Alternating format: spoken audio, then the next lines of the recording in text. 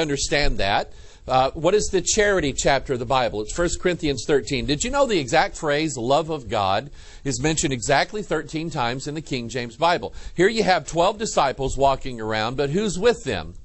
Jesus. For God so loved the world that He gave His only begotten Son. So that number 13 can represent the pure love of God. And that love is always a giving love, because pure love just gives. It never takes, it just gives.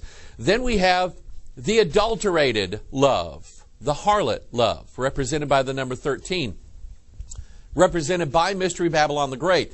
She always takes, and she has a motive or a reason why she wants to give. I want you to stop and think about a lot of the religious ideas that are in what's called churches today, a lot of the practices, a lot of the fruit that's being born in these churches, and a lot of the ideas behind some of the doctrines that are being taught, like the Word Faith movement. The Word Faith movement says you worship God so that you can get something out of it. The Word Faith movement says that you do rituals or you say the right words, in order, not because you just truly love God, but because you love yourself, and that you know that, according to what they teach, that if you do all these certain things and say these certain words and perform these particular practices, then you will get something out of it. That's not love. That is not God's pure love. If you love God, you do things for God, expecting nothing in return. You do it because you love God, and that's how God loves you. So you can always see the spirit of harlotry inside of it. Let's say a family, or inside of a church, or in a nation, or whatever. Is that you see what's going on, and are people doing what they're doing in order to get something in response, or to get something back. That's harlot love. So 13-word title here, Mystery Babylon the Great, the mother of harlots and abominations of the earth. And I saw the woman drunken. Okay, so think of wine and strong drink and alcohol and fornication. She's drunken with the blood of the saints. We have taught many, many times in this broadcast, in our Bible studies and our Sunday sermons, that the spirit of this world hates the Spirit of Christ. And this drunken harlot woman, she hates the Bible, and she hates God's people. She cannot stand them. Jezebel does not like Elijah, and she wants him dead. I want you to think about that. And those who are governed and ruled by Mystery Babylon the Great, they don't, if you stand for this Bible, and you stand for the blood of Christ, and you stand for righteousness and holiness, they don't like you. And they will curse you. And I have video of a pastor that did curse you. Okay? I'm going to show you that. I saw the woman drunken with the blood of the saints and with the blood of the martyrs of Jesus. And when I saw her, I wondered with great admiration. And the angel said unto me, Wherefore didst thou marvel? I will tell thee the mystery of the woman. I like that. The word mystery is found 22 times in the King James Bible. And every time it's found, it'll tell you the mystery. Behold, Paul said in 1 Corinthians 15, Behold, I show you a mystery. He is revealing the mystery. Things that were secret in the Old Testament, now revealed in the New Testament. He says, I will tell you the mystery of the woman and of the beast that carrieth her. Think about it, a woman and a beast carrying her, which hath 7 heads and 10 horns. Now, I asked you earlier to draw sort of a picture in your mind. Now, everybody has a different idea of what this looks like. Somebody sent me an advertisement, of all things now, for vodka, absolute vodka. Okay? That is strong drink. Wine and strong drink always sort of go hand in hand in the Bible. And that's what Mystery Babylon represents. She represents the spirit of drunkenness. So here it is, the advertisement that somebody sent me. We have the wine and the strong drink, vodka. We have a beast. It's actually a dragon. I mean, you get who the dragon is, don't you? He has multiple horns here. The dragon is carrying the woman who. Let me just stop right here. This woman. This is not how I want my wife going out in public. Okay, man. My wife doesn't doesn't dress up like this and flash her legs to everybody that walks along and looks lascivious. That's not how Christian women ought to look. And you know, the sad thing is, this is what we see. I have a friend of mine that goes to a church and he says, Mike, I'm sick and tired of the way the women in our church are dressing. He said, I'm tired of it. In church, they're dressing this way. So this is not the glorious bride of Jesus Christ sitting here on this beast, on this dragon, is it? It's a lascivious woman dressed in scarlet colors, and oh, look at the apples all over the place. Now, I know the Bible doesn't say that the forbidden fruit was an apple, but that's what the New Agers, and that's what all the people in the occult and mystery religions, that's what they teach, is what that fruit was an apple, and so on and so on. So here, I mean, I was just looking at this, and I'm going, yeah, there's Mystery Babylon the Great, and there's the beast, and he's carrying her, and she's lascivious, and she's full of fornication, and she represents a spirit of drunkenness. Boy, whoever made this advertisement either had been reading the Bible very well, or they were led by a spirit to do so. So here, this is going to represent the theme that we're going to do today concerning Mystery Babylon, concerning her nature, what it is she's all about. And the sad thing is, we see her in the church, in what used to be the Christian church, or the Christian idea, or the Christian philosophy. That she is showing up here. Now, the Bible is full of contrast. We have Mystery Babylon here in Revelation 17. And in Revelation 19, we have the appearance of the bride. In Revelation 19, verse 7, let us be glad and rejoice and give honor to Him, for the marriage of the Lamb is come. Remember, marriage is a picture of Christ and His bride. For the marriage of the Lamb is come, and His wife hath made herself ready. And to her it was granted that she should be arrayed not in scarlet and not in all the deckings that Mystery Babylon has, but she should be arrayed in fine linen, clean, and white. Contrast cleanness with uncleanness. That's what fornication is. It is uncleanness. Clean and white. For the fine linen is the righteousness of the saints. Now, I will stop right here and let you know that in another translation, which they're wrong, especially the NIV, it says that the fine linen is the righteous deeds of the saints. That is not correct. All of our righteousness are as, not fine linen, but they are as filthy rags in God's sight. It was granted to her that she should be arrayed in fine linen. She did not come up with this on her own. The fine linen is the righteousness of saints. It is not our own righteousness. It is the righteousness of Christ. So we have, as Paul said, we have put on Christ. He is our covering. He is our robe of white. He is our fine linen, and He is our wedding garment. He is the one who adorns us. Harlots always adorn themselves, and I want you to keep that in mind. So here we have an unclean, drunken harlot woman that is not faithful to her husband. And here we have the woman who is faithful to her husband. Her husband is faithful to her, and he has adorned her and beautified her. Read Ezekiel chapter 16 if you want a picture of this. God took Jerusalem and He adorned her. He washed her. He cut the umbilical cord off and tied it up and took care of her. He found her when she was a castaway child, and He loved her, and He set His love on her, and He adorned her, and He made her pretty. But you know what she did? She took the beauty and the things that God had given her, and she went out and she became a harlot with what God had given her. We're going to see what is happening. I'm amazed. People write me all the time. Somebody wrote me an email yesterday.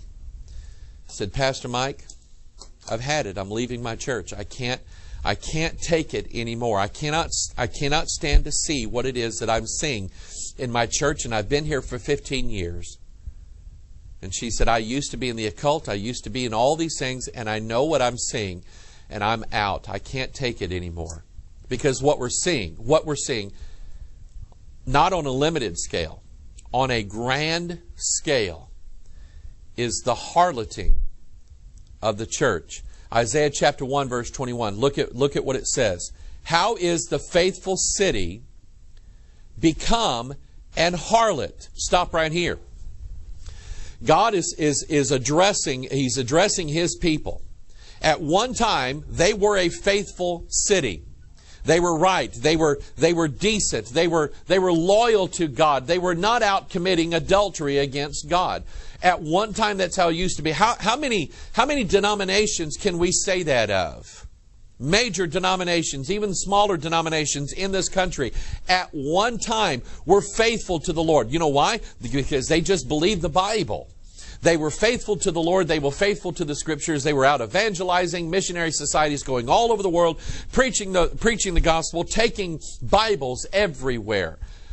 Something happened. Now these denominations have changed from a glorious church without spot or wrinkle to the harlot church. Churches, individual churches and movements and ministries that at one time we could say, boy, they had it going. At one time they were preaching the gospel. At one time people were being saved. And now we're looking at them now and we're stepping back from the movements, from the ministries, from the denominations, from the men who have decided to chase the world and go after another spirit, a spirit of harlotry.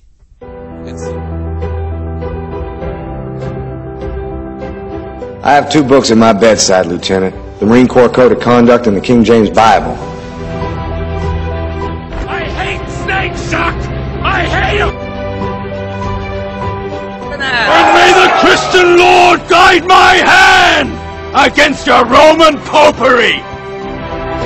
And they may take our lives, but they'll never take our freedom! We're on a mission from God.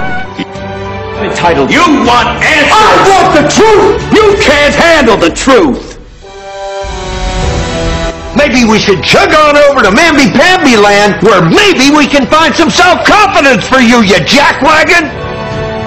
Coming to you live from his padded cell high atop Bethel Church, the most heralded, the most despised talk show in all of human history. This is the talk show hell hates. This is Pastor Mike Online. And here we are, coming to you live from our top secret broadcasting bunker here at Area 52. This is Pastor Mike, and I'm online, and we have internet service today, only I don't have much of a voice. I have refrained myself from speaking too awfully much. I've taken a few phone calls yesterday and so on, but I started noticing again Sunday afternoon, I noticed that I was getting a little hoarse in here. Let's see, I got a horse in here somewhere. Where's a horse?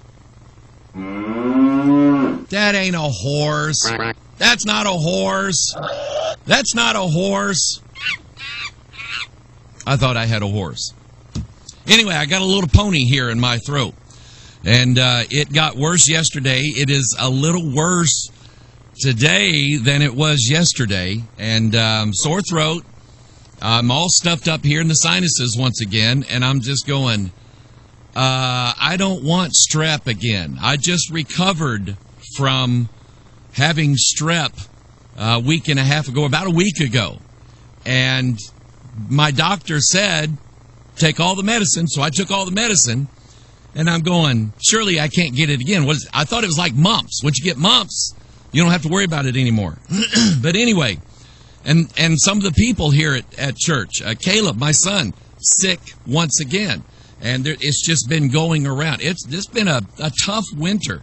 The weather here, the temperature right outside our top secret broadcasting bunker here in Festus, Missouri, 65 degrees in February. We don't have days like this. And it's going to go down later this week, down below freezing. Then it's going to go back up again. It's crazy. And I dare the global warming. No, let's see. Wait a minute. The global cooling. No, that was the 70s. It was global cooling in the 70s, global warming in the 90s. And so now they can't keep their story straight, whether it should be global warming, global cooling, and they talk about how the earth is getting warmer and warmer, and yet places are freezing over that have never froze over in our lifetime. And so anyway, the climate change people would have a ball here in the Midwest because our temperatures are changing nearly every day. But it's good to be with you today. We had some internet problems last week, and it was one of those things on Thursday where I had a simultaneous software crash with the software that we use to stream.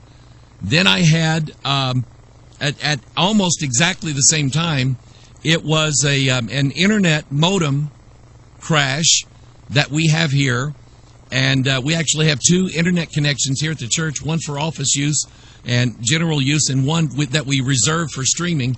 And the streaming one went out, and my software crashed. And I'm just going, are you kidding me? It almost, and in fact, I can't think of a time when I had a technical issue and a major problem, something going wrong with my computer or the software or the internet towards the end of a Pastor Mike Online live broadcast. It's not the first time. Thursday was not the first time it happened. It's happened if you've been watching this program throughout the years, you've seen how at the beginning of the program, bada boom, bada beam, explosions happen, and we have crashes, and I can't do PMO. So anyway, I'm going to talk about today what I was going to talk about Thursday. It would have fit better Thursday because Thursday was a number. It's an interesting number. It was February the 2nd, which a lot of you know, especially in America, that there is an unofficial holiday called Groundhog Day. And I've been hearing this since a child. The groundhog saw its shadow. So there's going to be, 6 more weeks? Or I don't remember. I can never remember how it goes. And I thought, when I would hear this reported on the news, when I was a child, I thought it was like any groundhog. Anywhere in America, they all simultaneously popped out and saw their shadow. That's what I thought. I didn't know that this was all like pre-scripted in Punxsutawney, Pennsylvania. Didn't know that. Didn't know the guys with the big top hats and so on. They're the ones who wrote all this script out.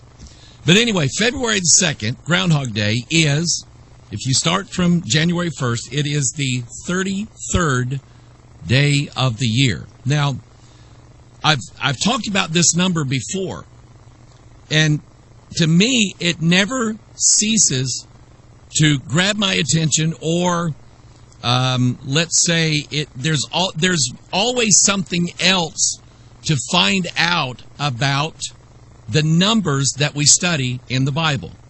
Now, I've been accused of a lot of things, but I have been accused of occult numerology, or there's another term for it they use in Jewish mysticism called gematria.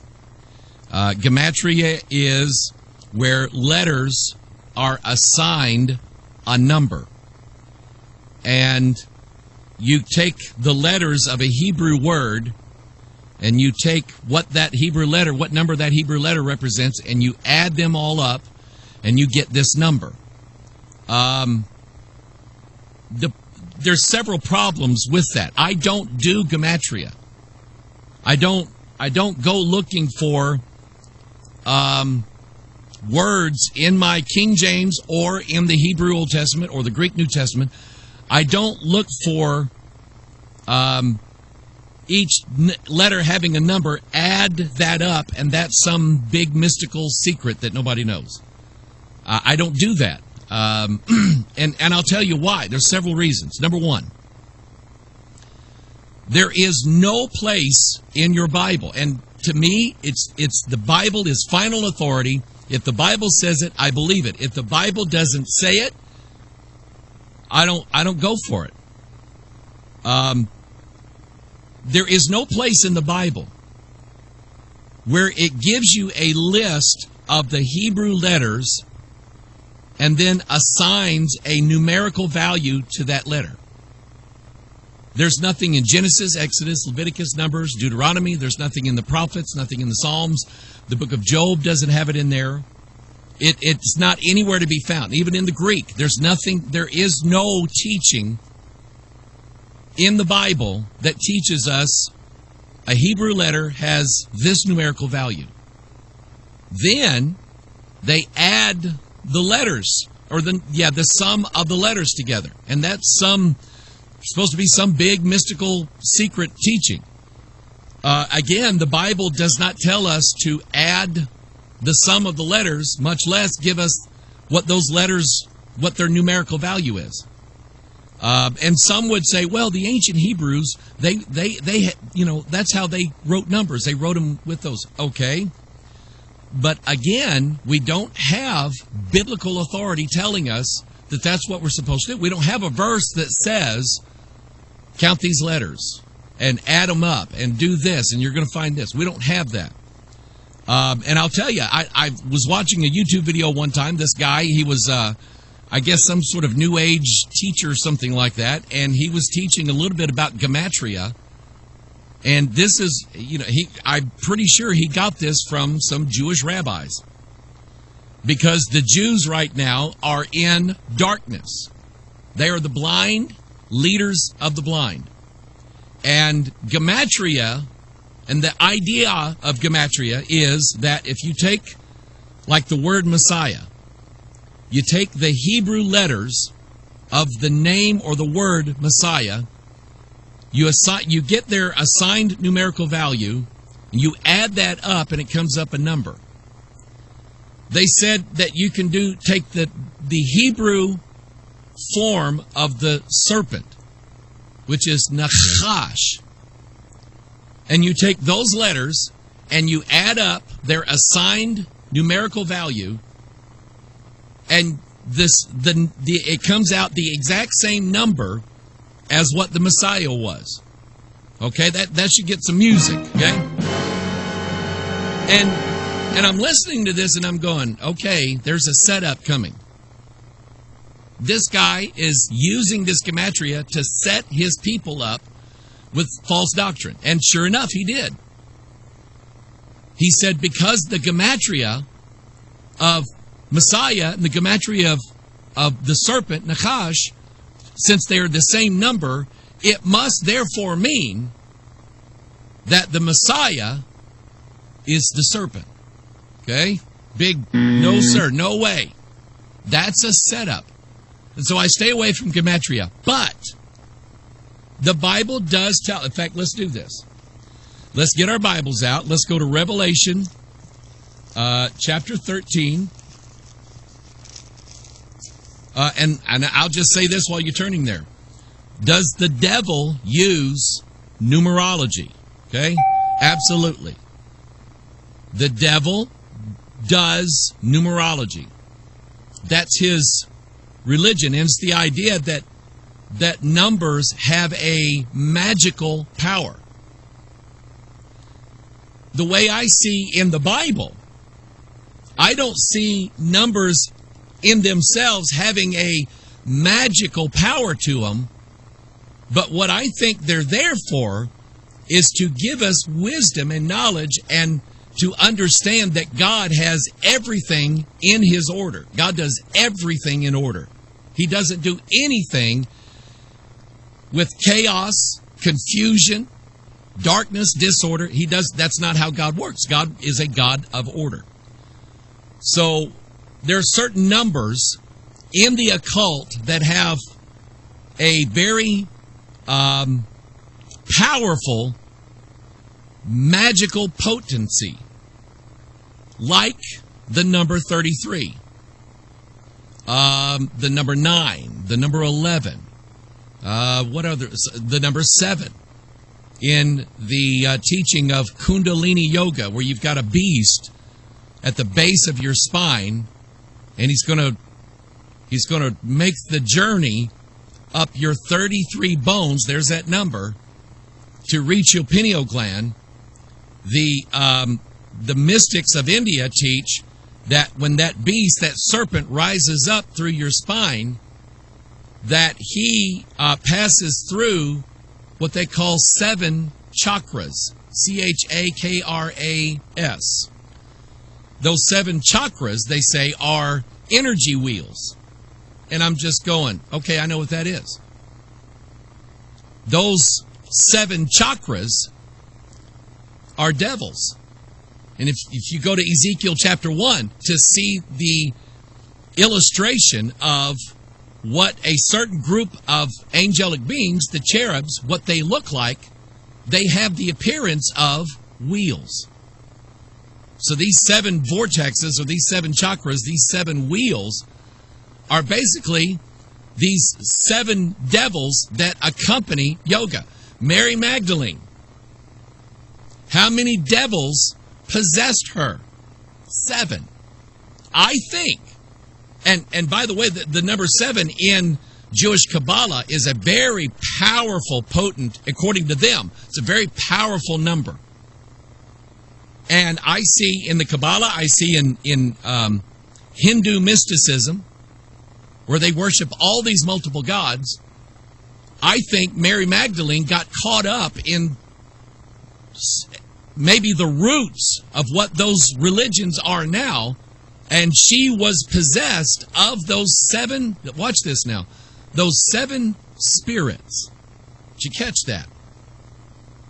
Mary Magdalene, because she was possessed of devils, she had 7 spirits in her, but they were not good spirits.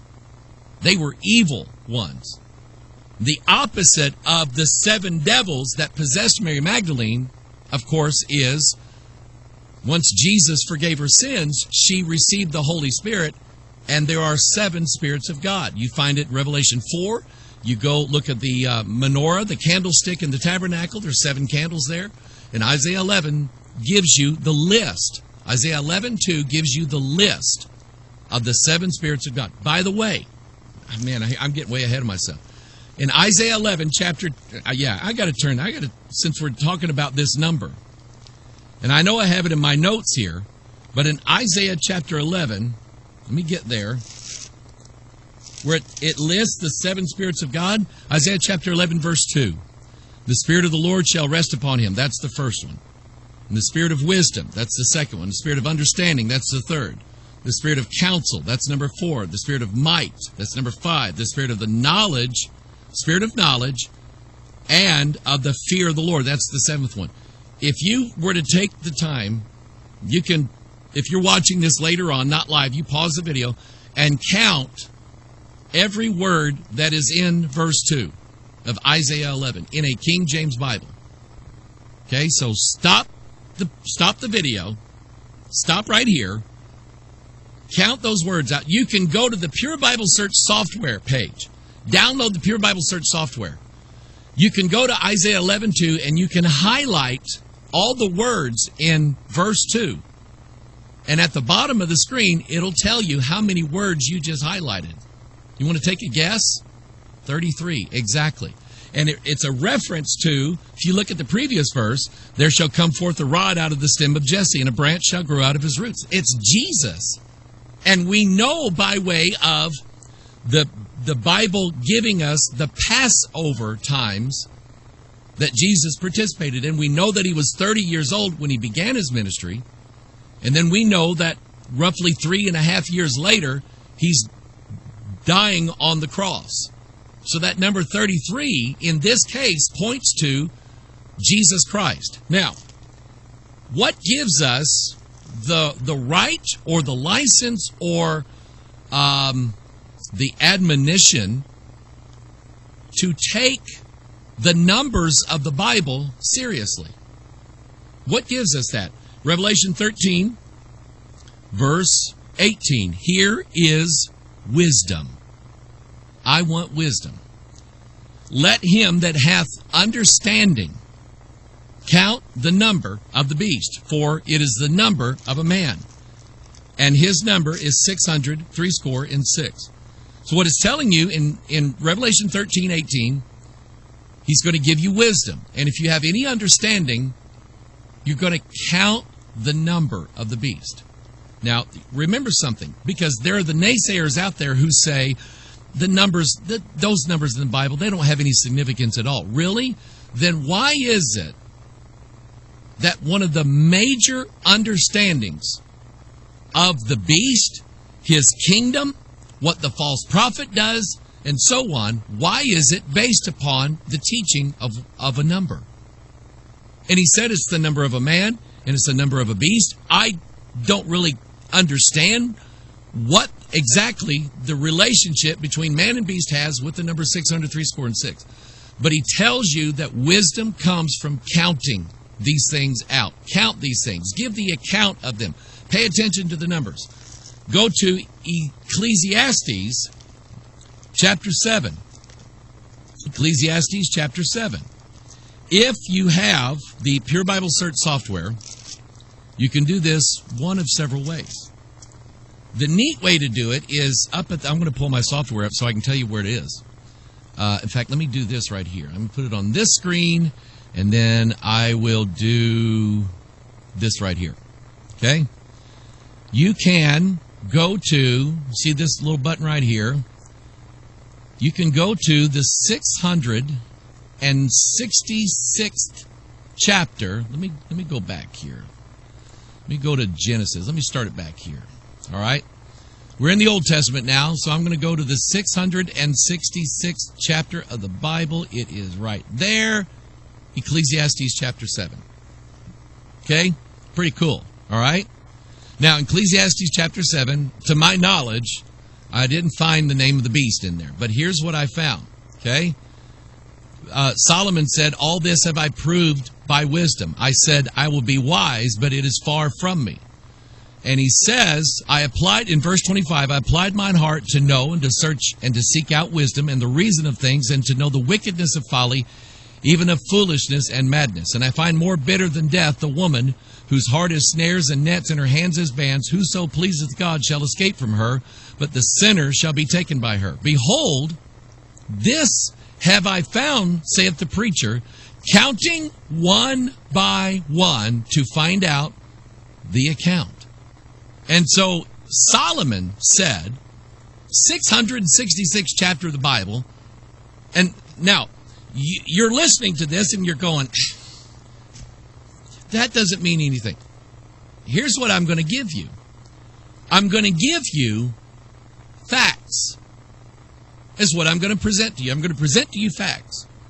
I'm telling you that Ecclesiastes chapter 7 is the 666th chapter of the King James Bible. Now, you have to decide whether that's significant or not. You have to decide whether or not that's a fluke. That's no big deal. But let me kind of bring this part of it down. If you don't believe that the numbers of the Bible have any significance, let me give you another verse. Out of the mouth of 2 or 3 witnesses, let every word be established. 2 witnesses, right? If you come to me and say, you know, I believe that God really is a woman. Okay, and I'll just say, okay. Can you give me 2 or 3 verses in the Bible that say what you just said? They can't. And so I don't believe anything that people tell me if they can't give me at least 2 verses out of the Bible that say what they said. The argument that I got into with a guy a couple weeks ago about the Sabbath day. His idea was, and this comes from Ellen White, that the Sabbath day, if you don't go to church on Saturday and you go on Sunday, the day of the sun, and they forget that Saturday is named after Saturn, if you go to church on Sunday, you have the mark of the beast and you're going to go to hell. And I said, let's read the law. Exodus chapter 20, which is I'm going to give you a fact here. Exodus 20 is the 20th chapter of the book of Exodus. Okay? I thought that was pretty good.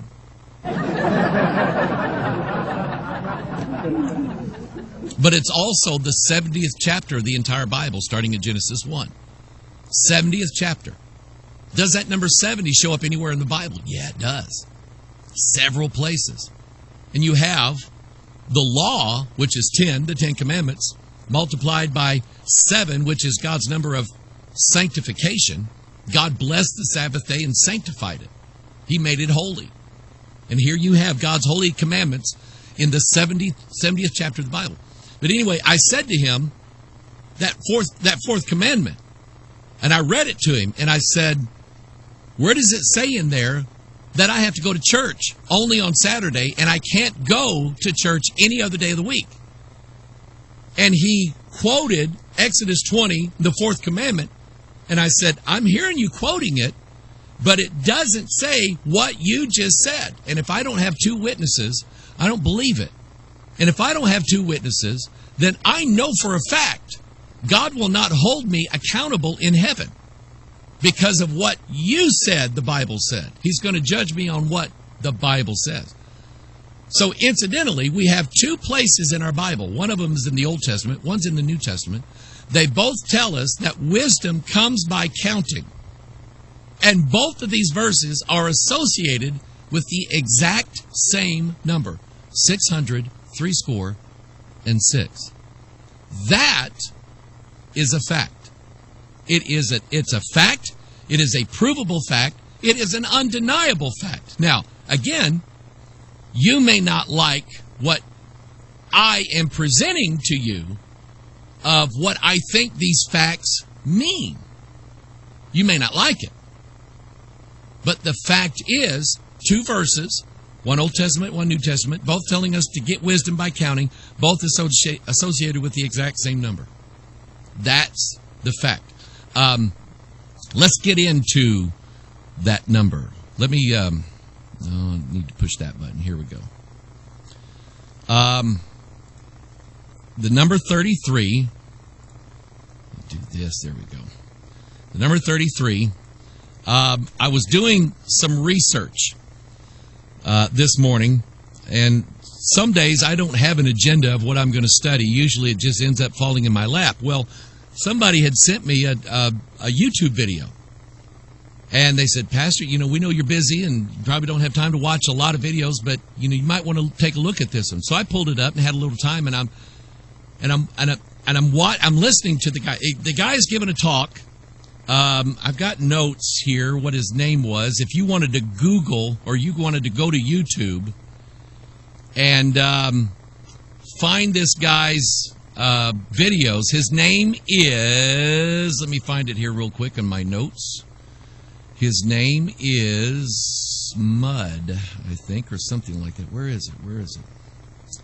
The video was called The Future of Fabrication. So you jot that down and you go take a look at it, all right?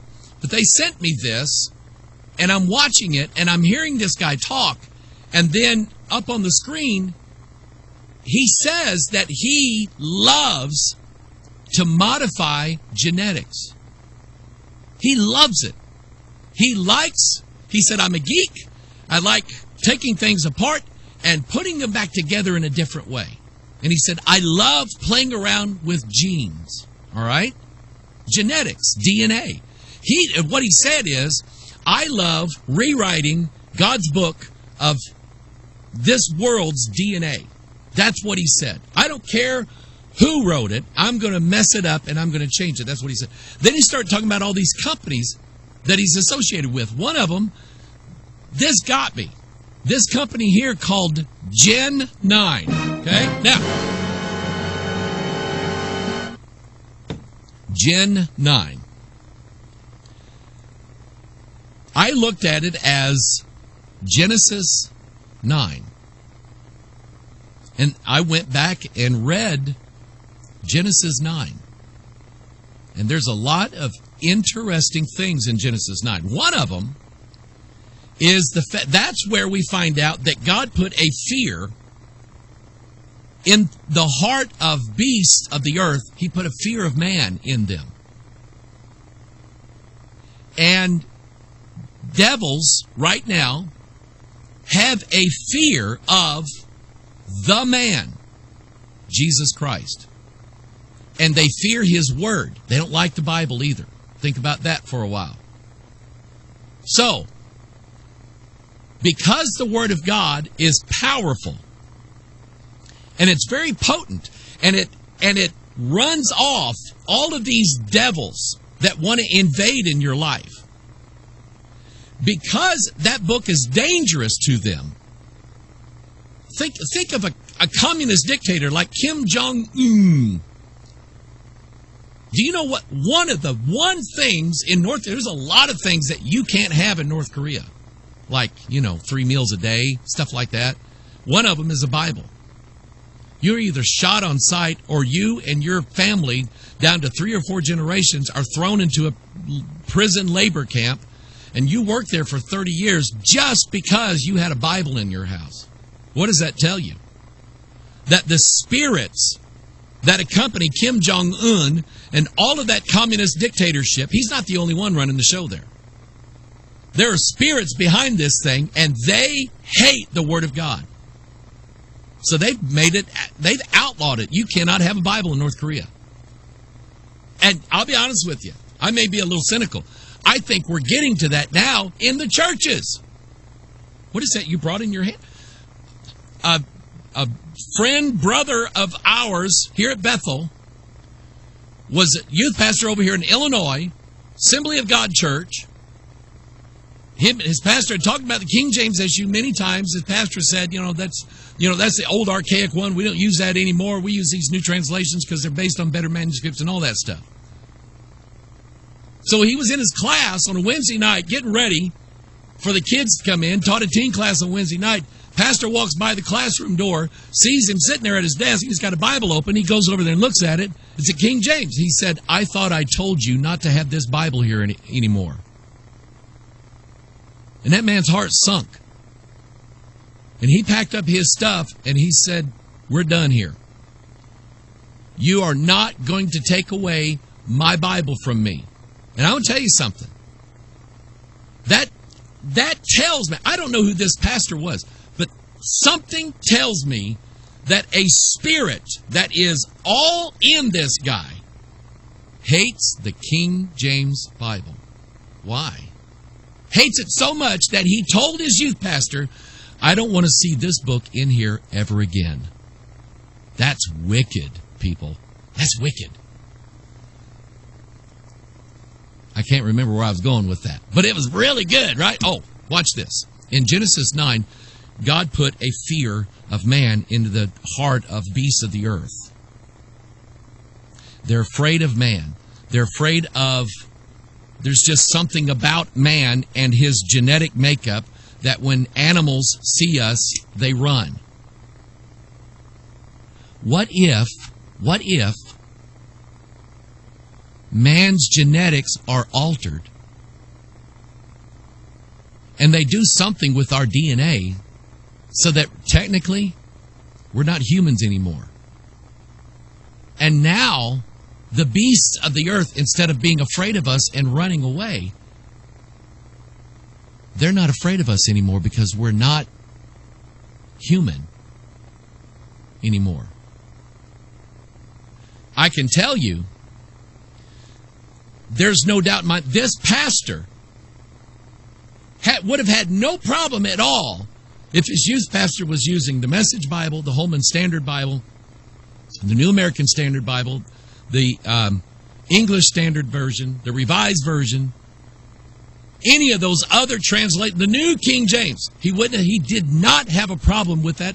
Anybody in his church using any translation. And in fact, they so don't care about what Bible you use that about half of that church's women violate the scriptures because of their gibberish talking during the church service. Ooh, wow, you didn't think I was going to go there today, did you? And what's happened is there are devils all in churches right now, because whereas before they were afraid to go in this church because they had the power of the Word of God there. But now somebody rewrote the DNA. And now these spirits are going, do you smell a man in here? I don't smell a man in here. He's not here. Woo, let's go. And they go in and they take over that territory. Okay? That's Genesis 9. And this company is all about synthetic DNA. changing gene synthesis and so on. One of the labs, or one of the products that this company has, Genesis 9, is a product called biofab. And what that means is biological fabrication, which basically means we are fashioning DNA and living creatures with the hands of men. They're not built by God. They're built by men. And I was looking at that logo too. Logos tell a lot. You have DNA, you say, well, it's DNA. But notice the opposites of the colors here. Okay? The opposites of the positions here. One male, one female, one yin, one yang. One is light, one is darkness, one is good, and one is evil. One is the father, one is the mother. Okay? And that these are all Kabbalah terms. Then you have this company here, which is a financial backer. This is an investment company, and a bunch of rich millionaires pool their money together. They go invest in companies, which means that they have a part ownership in it, and the company makes $3 to $4 billion in the next 5 years, and these people that invested in it are raking in a fortune over this. And Agilent Technologies is one of those companies. It is a venture capital company, which means that they're looking for startups to give money to in exchange for their profit when they start making it. And I went and I looked. I said, I want to know what their logo is. And here it is right here. Notice that on each of this is like the sun. And on each of these rays, you have 1, 2, 3, 4 dots. So you have 4 dots here, 4 here, 4 here, 4 here. So that's 4, 8, 12, 16. 4, 8, 12, 16 here. That total is 32. But there's something here in the middle, but it's hidden. It's just like on the Kabbalah, the Sephiroth Tree of Life. There would be 10 circles that you would be able to see. But the Kabbalists teach that there is an 11th circle that's hidden. And he'll only be revealed, get ready now, when Yahweh and his girlfriend or wife or concubine or whatever she is, Shekinah is her name. And when Yahweh and Shekinah pair together and mate and have ritualistic fornication, then the 11th divine circle is revealed. But right now it's hidden. And what you have here, you have 32 points here, points of light, and a 33rd one hidden here in the middle. You have a number 33 here. Okay? And there's other logos that I will show you if I have time today. That this same thing, the Jesuit logo. Go Google it right now. Go look at the Jesuit logo. It's a sun with 32 rays coming out of it. Go look at the, let's see here, the old Japanese Navy flag. You know, like in World War II, they had the red sun with these rays coming out of it. There's 32 rays around that thing, with the sun, the middle part being the 33rd part. Same as the Jesuit logo, same as the logo of this company. Okay? Now, Groundhog Day, 33rd day of the year. If you've not seen the movie Groundhog Day, I'm not going to tell you to go watch a movie, all right? That's not for everybody. But I look at these things, and I watch them repeatedly sometimes, and I pick up things that are in the movie that were put there deliberately. In this story, Bill Murray plays this TV weatherman from Pittsburgh, and him and his producer and a camera guy have to go to Punxsutawney, Pennsylvania to cover Punxsutawney Phil coming out, seeing his shadow. And he hates it. He's very arrogant. He's trying to boost his career, and he knows that going to Dogtown, Pennsylvania is not going to further and advance his career. And so he's angry. He's mad at everybody. And he just wants what's for him. Well, he goes to bed, wakes up the next day, and it's Groundhog Day again. The next day, it's Groundhog Day again. What he's doing, he's reliving, get ready, he's reliving the 33rd day of the year every single day. As he keeps doing this, he increases in knowledge. He increases in abilities. He speaks French. He's been repeating this day so long, he learned French. He learned how to play the piano. All kinds of things. And he says at one point, in fact, he's sitting at the diner trying to explain to his producer, the chick of the movie, that eventually he's going to be in bed with her. That's the goal of the movie, is to put him and her in bed together so that he can have this transformation. But they're sitting in the diner, and he's trying to explain to her what's happening, and he said, I'm a god. And I'm just going, that's what that's about. Listen to me now. The ascension of mankind. Masonry involves going in levels and repeating things. Indian Hindu mysticism, the doctrine or the teaching of reincarnation is that you must relive life over and over and over again until you reach what they refer to as the perfected state called nirvana. The problem with nirvana is that the word literally means to blow out, as like blowing out a candle. Don't you think about it? God put a candle of light in every one of us. And there are curses in the Bible whereby God said, I'm going to take your candle away. Remember what Jesus said to, I can't remember what church it was, Laodicean or one of the other churches. He said to them, if you don't shape up and do what I say, I'm going to take your candle out. And the word nirvana literally means blow the candle out. And they say when you reach that utter darkness, where everything is out of order, you have achieved the perfect nothing, and you're a god. And that's what this movie is based on. There's even, in the background, I noticed this. Somebody's holding a microphone with the number 33 on it. Okay? I mean, that. If you think I make this stuff up, I mean, take a look at it. He's reliving and ascending to godhood.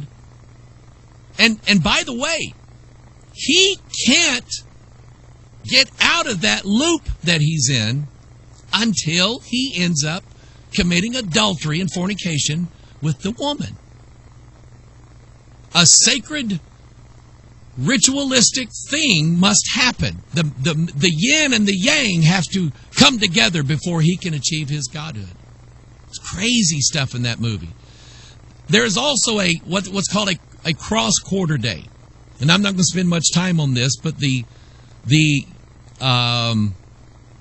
hate to call it a holy day, an unholy holiday, okay, called Imbolc or Candlemas, all right? And it has to do with awakening the earth goddess, and that kind of ties in with the groundhog. The groundhog sort of represents this, I guess, this beast that's rising up to declare that we're either going to have a fertile spring or we're not going to have a fertile spring or something like that. So I'm not going to spend much time on this, but do you remember this movie? It's called The 33. And I watched this movie, I can't remember how many months ago, but I remember this event taking place. And I remember hearing the news reporters, I remember seeing it on Drudge Report, how they were saying that 33 miners were trapped underground in a pit, and they were trapped there, and the goal was they decided not to just let them die in there, that they were actually going to try to, get this now, They were going to try to open up a portal so that the 33 could be taken out of the pit they were in and brought out to earth. And what's really interesting is that when they figured out how they were going to do it, they drilled this massive hole, opened up this portal, and they sent down a very small capsule, and they named the capsule the Phoenix. The Phoenix is some say it's a mythological bird. I don't think it's a myth. I think the Phoenix is a corrupted concept of the beast of Revelation 13, the Antichrist. Because the Phoenix dies in the flames. Think about it. Where's the beast right now? He's down in the flames. He is like Shiva, surrounded by a circle of flames. That's who the beast is. That's what the Phoenix is. The Phoenix perishes or dies in the flames, but out of the ashes rises up a new reborn Phoenix. Revelation 13, let's go back to there. Let's see the significance of that.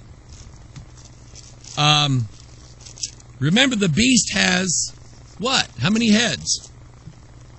I almost said, 33. No, it has 7 of them.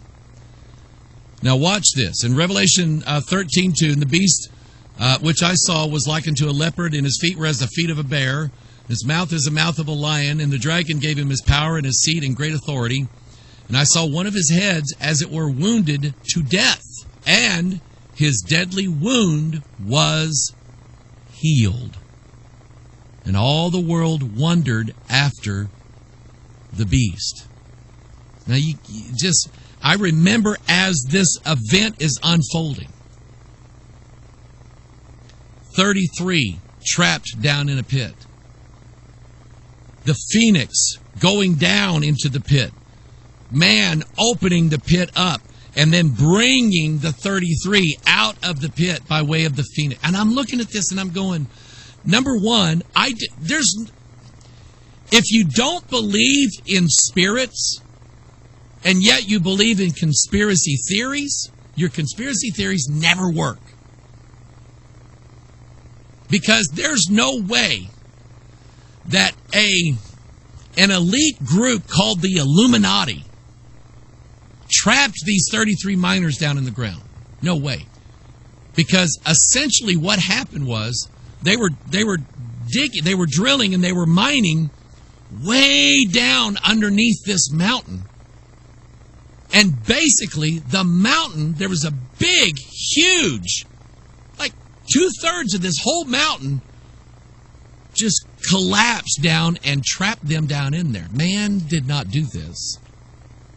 Spirits did this. Principalities, powers, rulers of the darkness of this world, spiritual wickedness in high places. They're the ones that did this. So if I would say you could probably watch that movie, and it's going to give you sort of a factual thing of what happened here. But just remember that this ritual was performed for the entire world. The 33 gets to come out of the pit, and when he does, the world rejoices, because everybody did.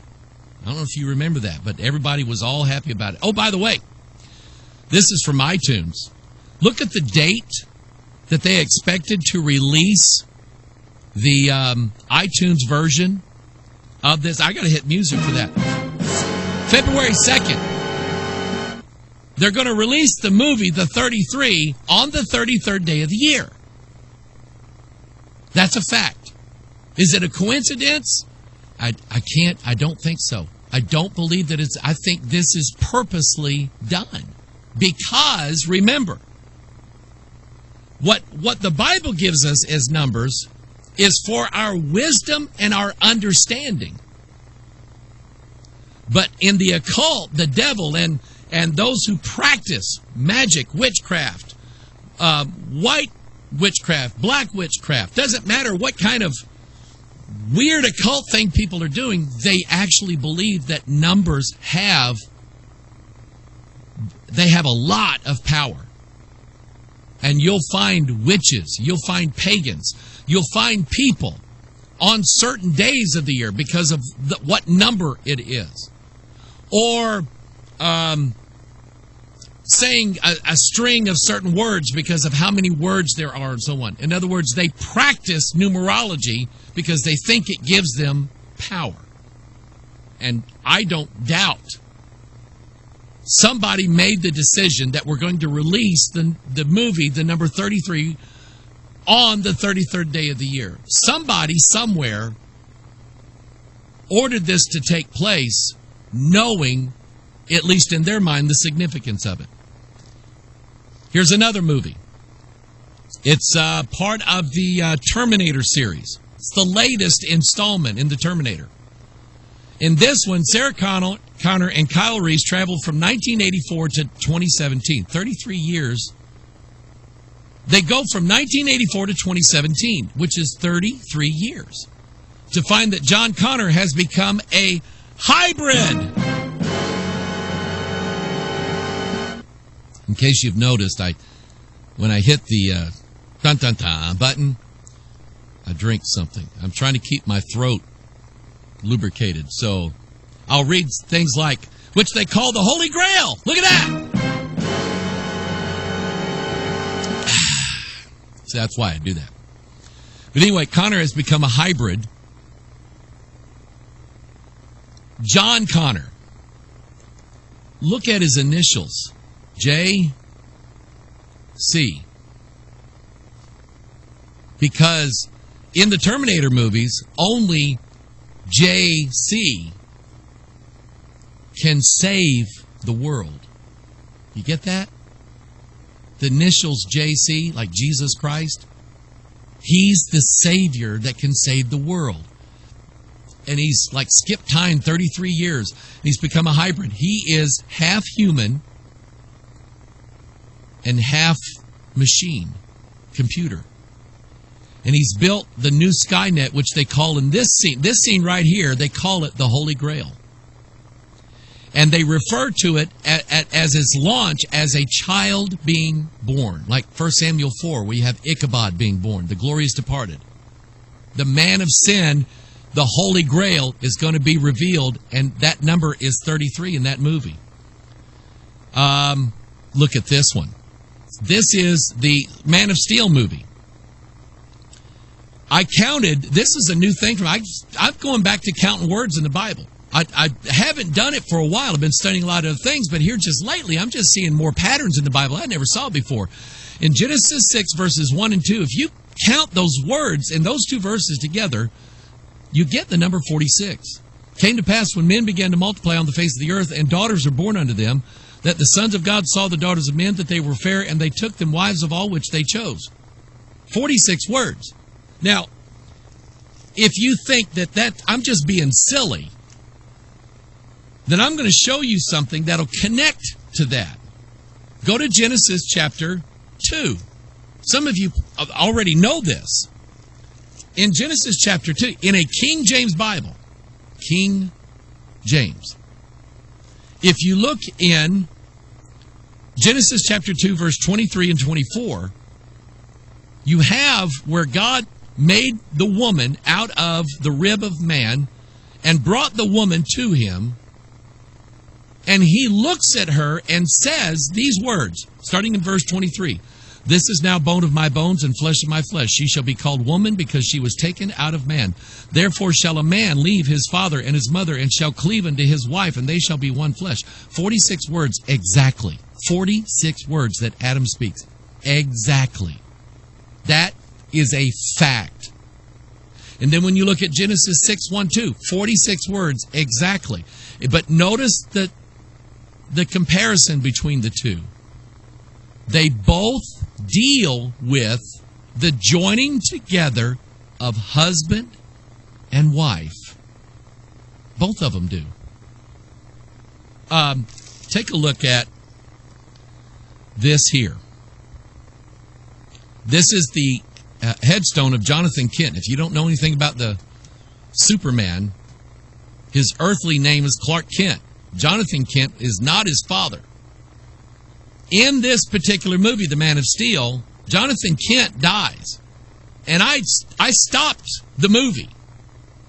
The theater people got really ticked off at me. I'm just kidding. That was pretty good.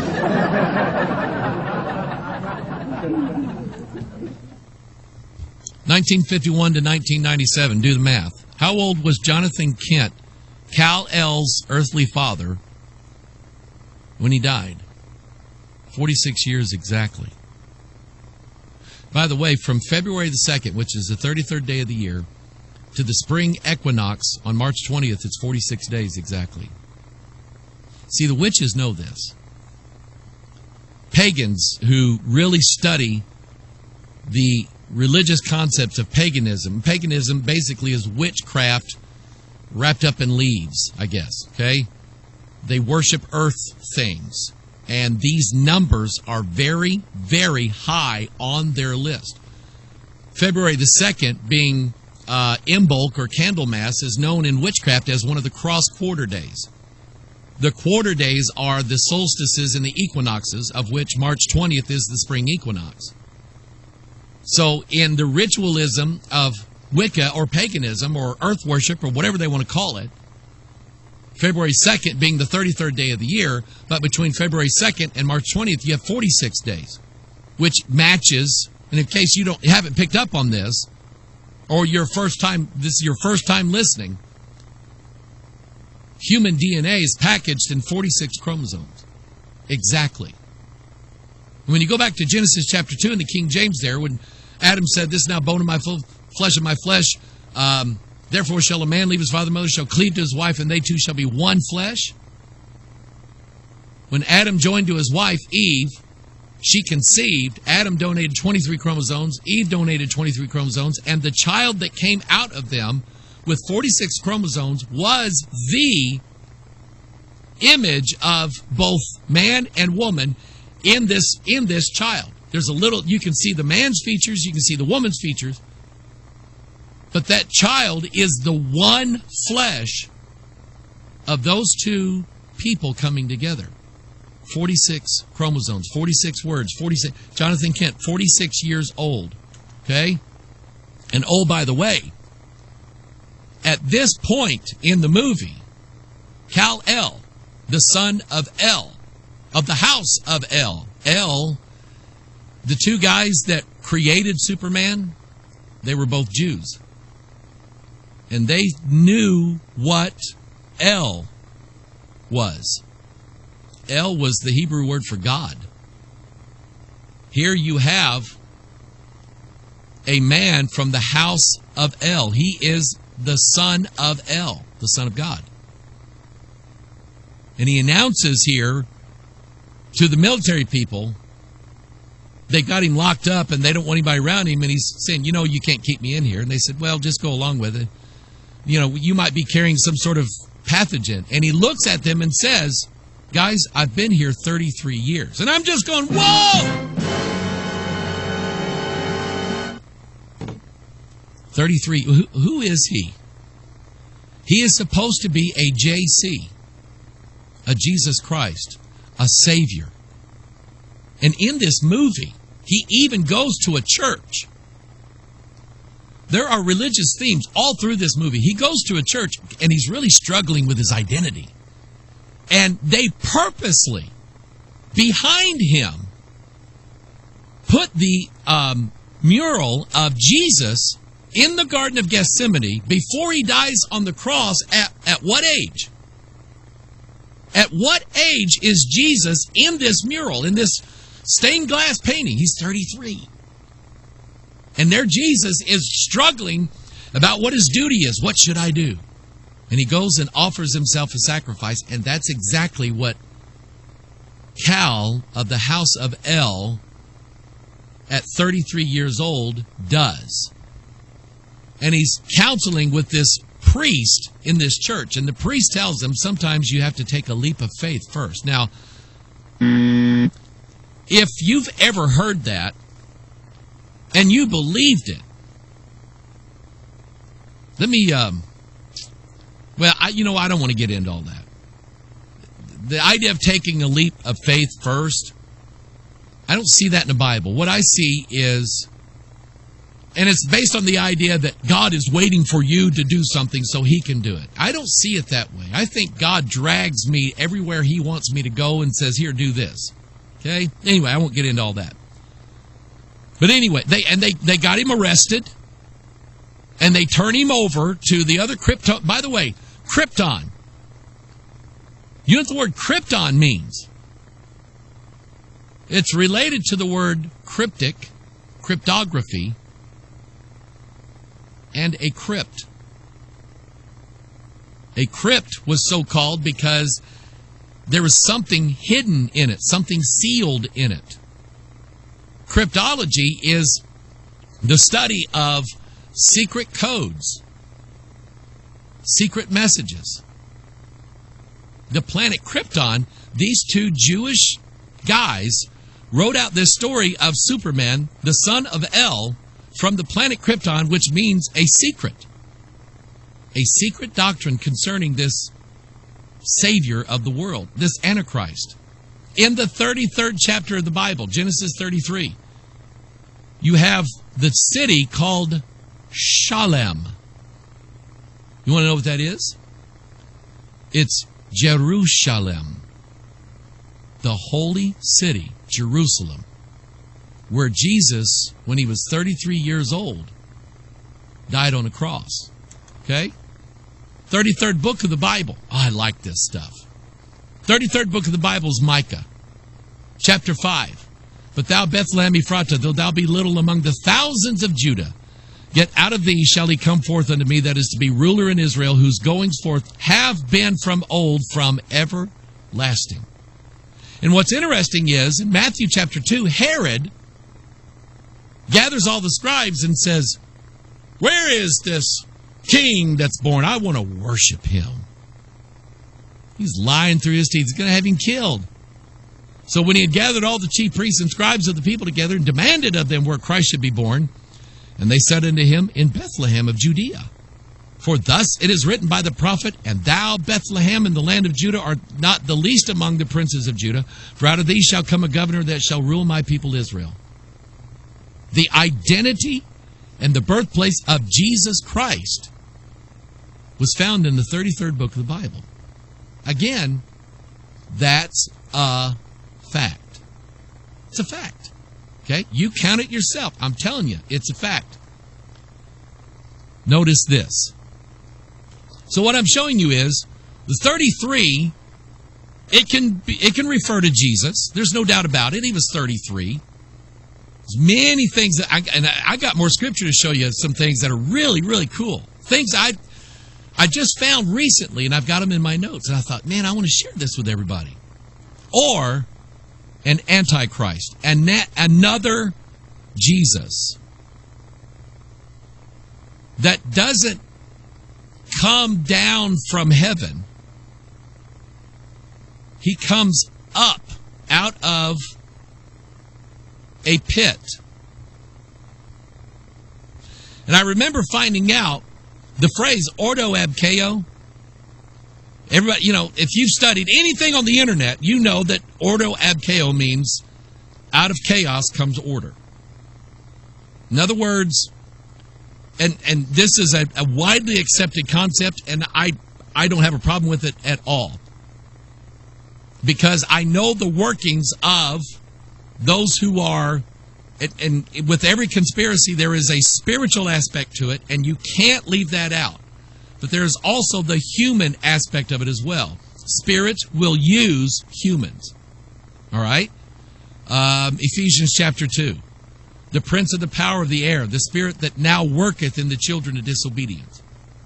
And so the devil and all of his angels, which, by the way, do you know how many angels are on Lucifer's side that are going to be cast out of heaven?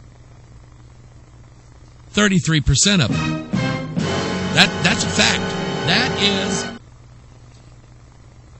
It's not only a fact, it's a repeating decimal fact. 33.33333333333%. All right?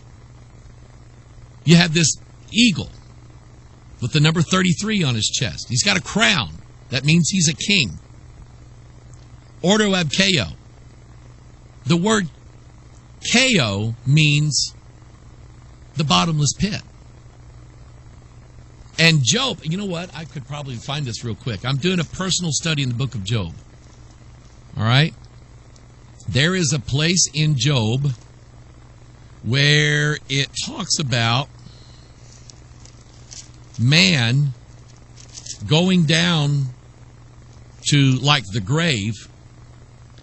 And let's see here. I said I'd be able to find it. I probably won't be.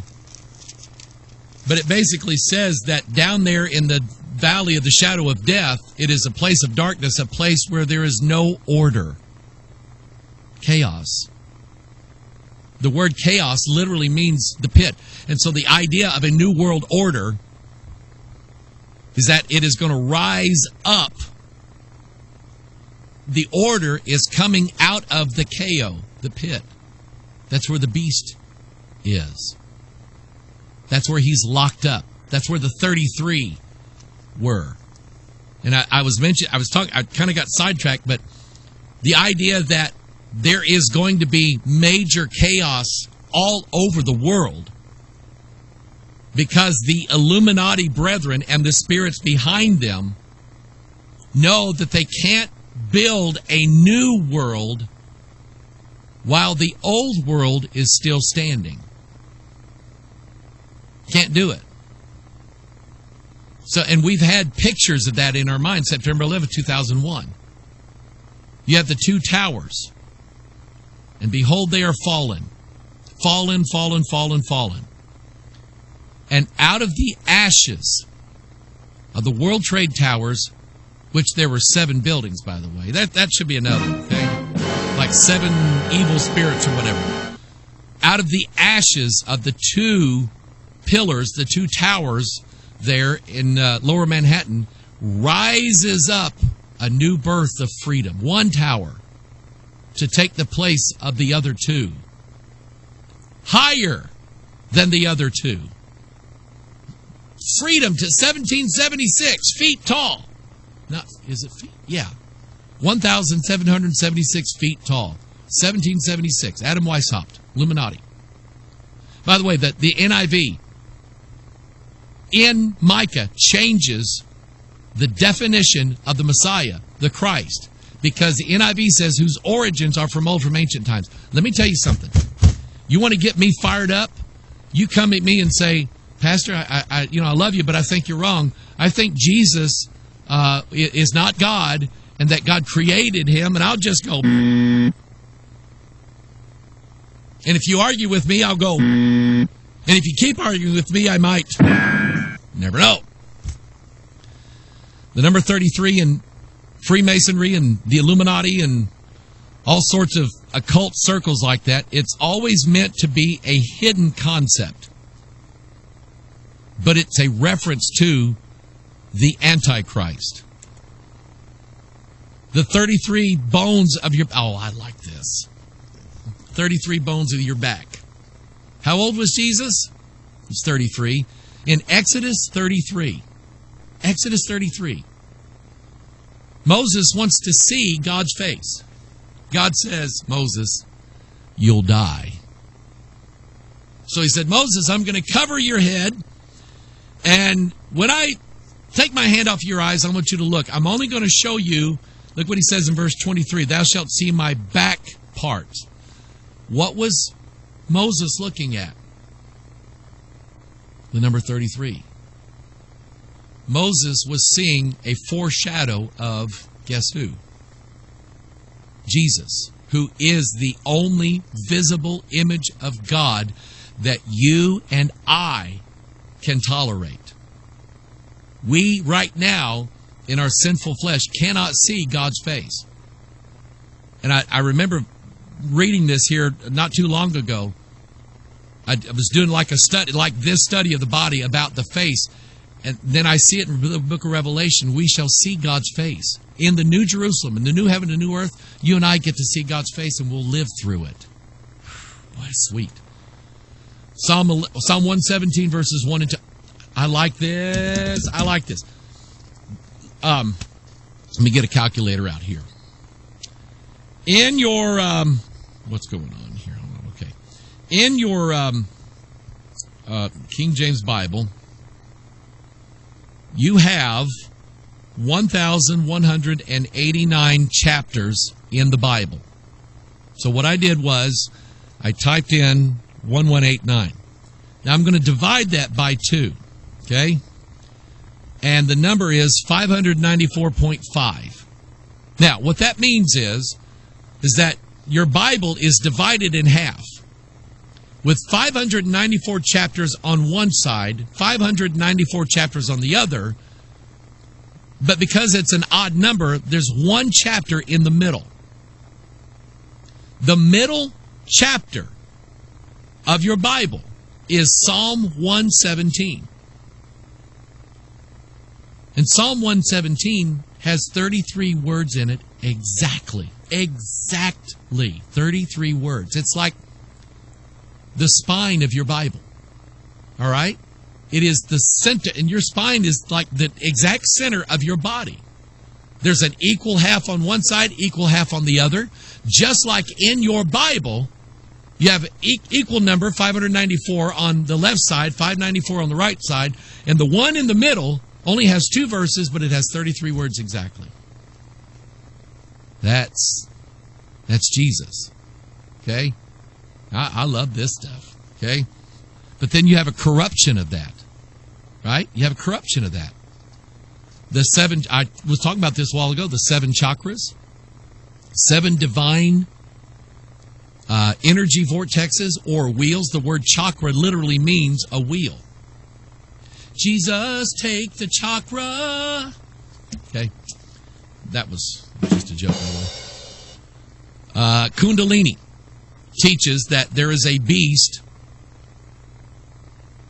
in a sacred place, because the very bottom of your backbone is it's an upside down triangle like this right here. Okay? You have the lower parts of your back are fused together and they form an upside down triangle. And it's called the sacrum. And the sacrum literally means sacred place. So you have a little chamber down here, literally at your bum, and this beast needs to rise up the 33, just like those miners in Chile, and activate your pineal gland. And when your pineal gland is activated, according to them, you have an awakening. But medically speaking, when your pineal gland is activated, you go to sleep. Because you really do have a third eye in the center of your brain that detects light coming through your eyes. And at night, when the lights are turned off, that pineal gland, not seeing the light anymore, becomes activated. And when it activates, it releases this little chemical that makes us go to sleep. The next morning, our eyelids are very thin.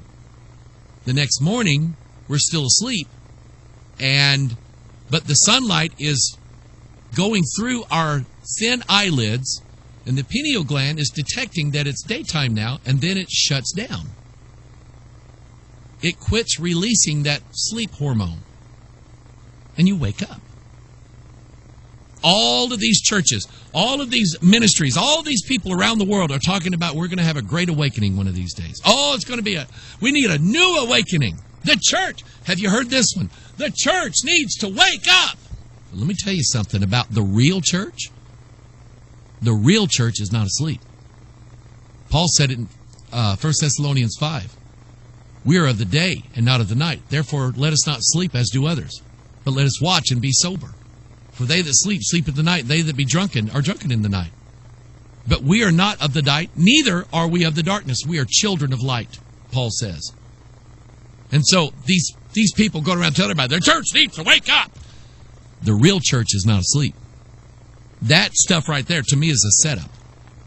By the way, here's the Kabbalah right here. Jewish mysticism.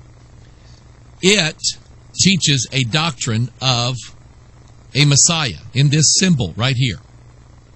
Now, if you wanted to venture out and get some books on the Kabbalah and try to study it out, I would say to you, good luck.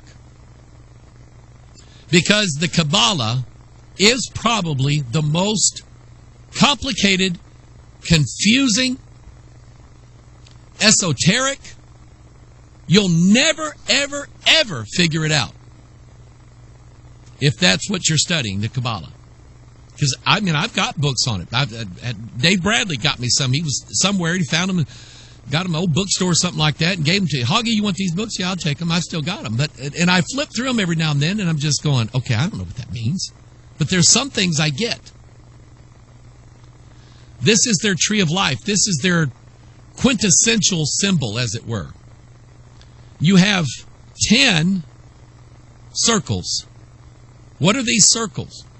They represent wheels. They represent divine beings. They represent angelic creatures. But these lines here joining their circles together.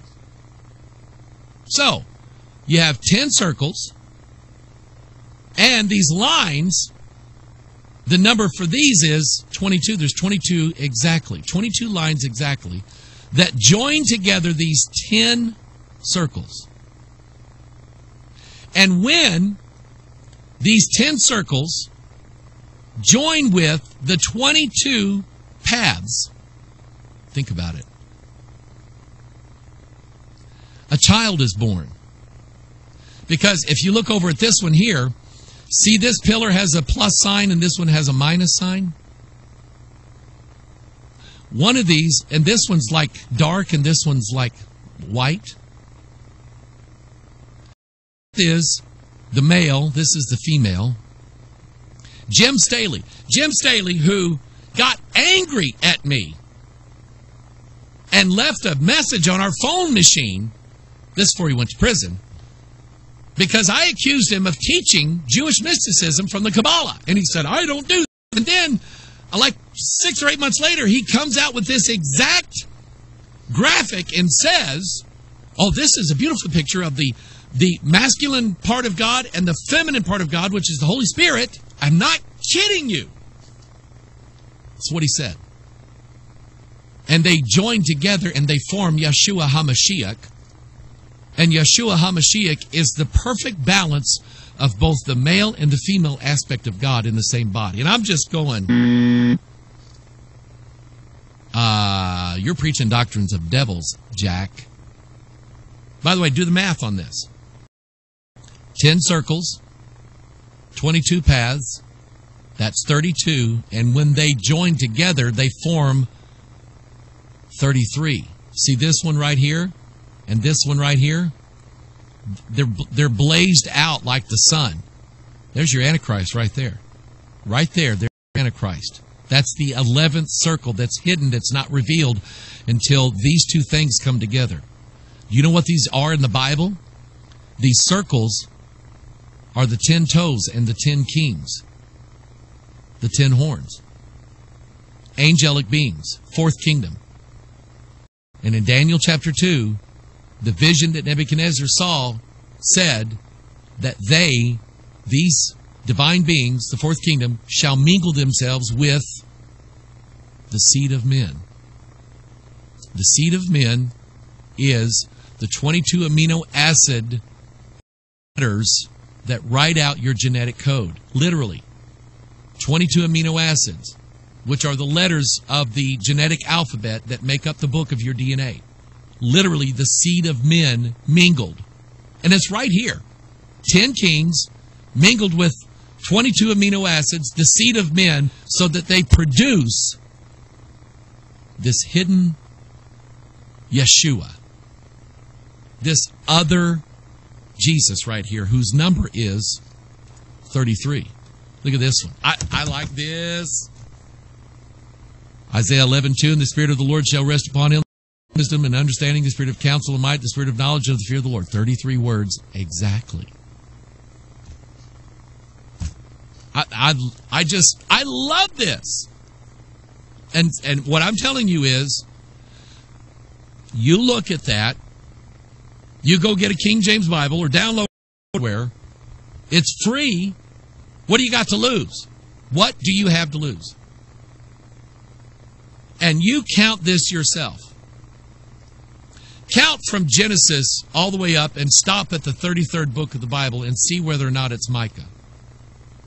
That's all you got to do. Count these words in Isaiah 11:2, where it gives you the 7 spirits of God, which are in the root of Jesse, which is Jesus Christ. And he was 33 years old when he died. And he was 33 years old when he rose again. Okay? So anyway, and I guess, I don't know, see, it's heaven, and heaven's not really bound by earth, time, and so on. So, I don't know, I guess Jesus is still 33. I mean, I don't know, you know.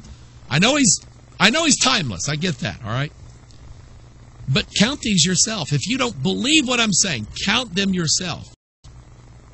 I'll give you this analogy, and I like this analogy.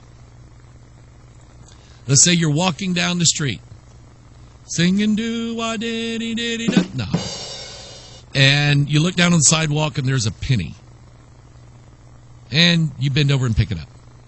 So now you've got a penny. And in your mind, you say, somebody dropped a penny. Now it's a penny. You don't go, I want to get this. I got to get this back to the owner. Who dropped a penny? You're not going to get anybody except like some 4-year-old kid going, that's my penny. So you got a penny and you put it in your pocket. You walk forward 10 paces. You look down, there's another penny. You pick it up and you say, somebody must have got a hole in their pocket. Money's fallen out of down their pant leg or something like that. Or, you know, maybe some kid dropped his pennies and you pick them up. You walk 10 more paces and there's another penny there. Now, you're thinking differently. Because you know that you've picked 3 pennies up now and they were all spaced exactly 10 paces apart. And you're going, am I on candid camera? And you're looking, it's got your curiosity going now. So you walk 10 more paces, sure enough, there's a penny. 10 more paces, there's a penny. Exactly 10 more paces, there's a penny. Somebody, and you know then for a fact, because this is just too much in order to be an accident. See, this is how we think. If this was you, and you were picking up pennies on the sidewalk exactly 10 paces apart, then you know that someone is putting these pennies on the sidewalk exactly 10 paces apart, and they're doing it on purpose. So not only after having picked up 20 pennies, all of them 10 paces apart, you went from, I found a penny, it was an accident. You went from the second penny, somebody's dropping pennies. You got to the third one, and you realized that they were spaced apart in an even manner. And the more pennies that you picked up, your mind has gone from, somebody just dropped a penny, it doesn't mean anything, to somebody must be laying these pennies down in this orderly fashion. And then your mind is asking the question, why? Why are they doing this? And this is how I see the many numbered, word, ordered, patterned sentences or whatever in the King James Bible. I didn't just find one, but it started out with one. And the first one that I ever found was, I typed in the phrase Word of God, to found it was 49 times. clicked in my mind what that number was. It was 7 times 7. I went, the phrase Word of God is mentioned in the King James Bible exactly 49 times. 7 times 7. And now at that point, all I've done is picked up the first penny. And so God, that's just pretty cool. That's 7 times 7. And your word is like that perfect. It's purified. It's sanctified. It's been purified 7 times. God,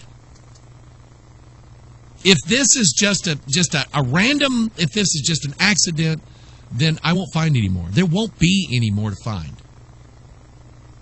But if there's more, will you show them to me? And he did.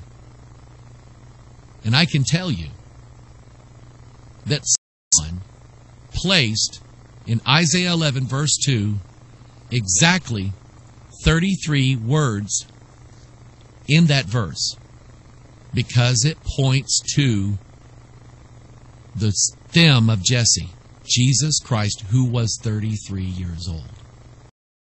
It's on purpose, because I didn't just find one pattern. I found a bunch of them. And some of you people, you're doing the same thing as me. You're counting things that I never thought to count. And you send them to me every now and then, and I'm going, that is so cool. Look at this. From Adam to Abraham was 20 generations. From Isaac was the 21st generation. Jacob 22, Judah 23. Okay? Then you have from Judah begat Pharez. So you count Judah's Pharez 24, 25, 26, 27, 28, 29, 30, 31, 32. David is the 33rd generation from Adam.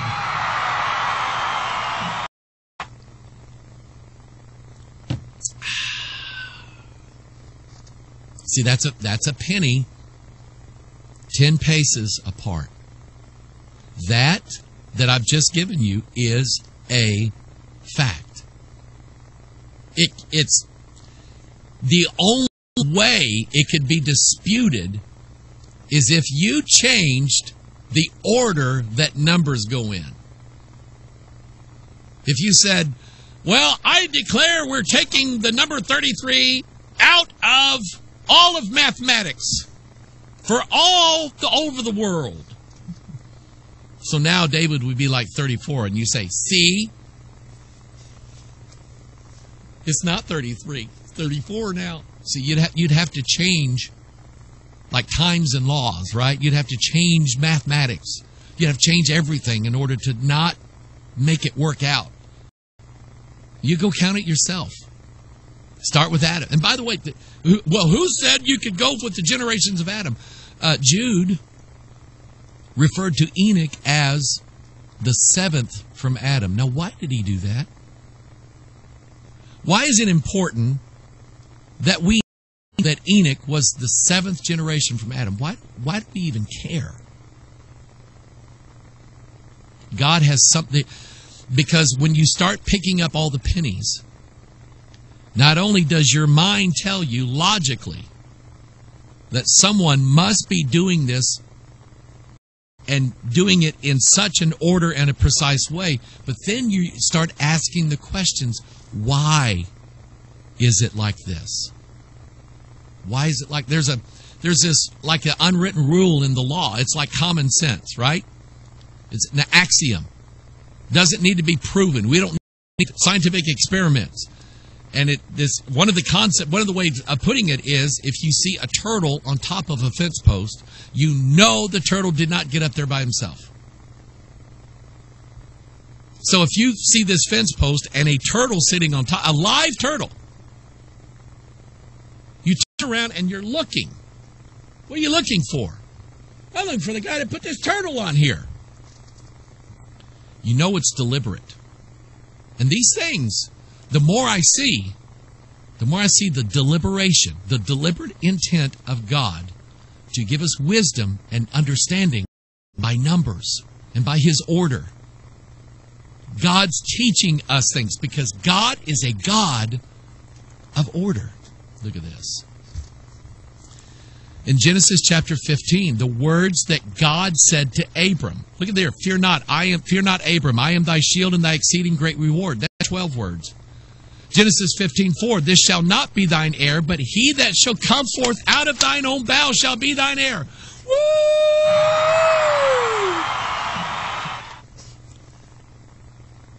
Who was it that came out of Abram's bowels? It was Jesus. And God spoke exactly. Genesis 15:1, Genesis 15:4. Now, I didn't exclude what God said in verses 2 and 3 because he doesn't say anything there.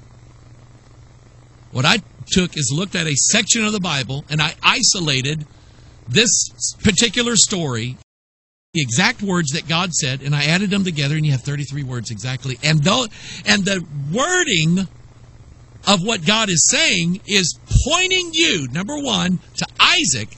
But then the Bible teaches us about Isaac being the child of promise, not of bondage. And Paul said that's like the two covenants, the old covenant and the new covenant.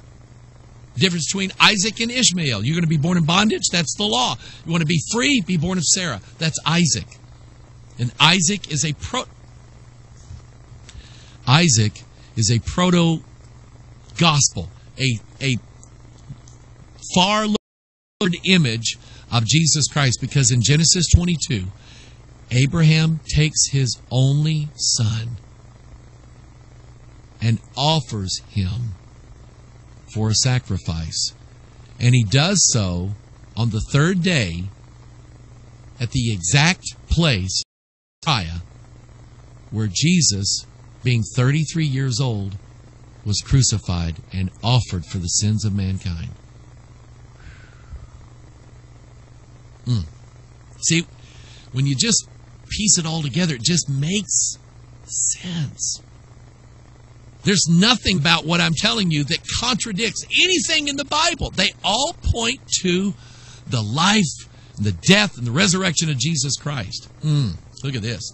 I like this. I like this. Genesis 28:16. Jacob awaked out of his sleep and said, surely the Lord is in this place, and I knew it not.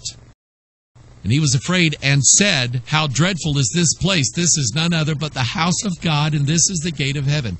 33 words that he says. In those two verses, I isolated them, and I counted them. 33 words exactly. What did Jacob call this place? He called it Bethel.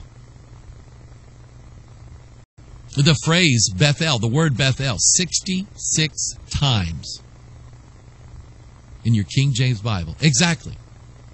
Look it up.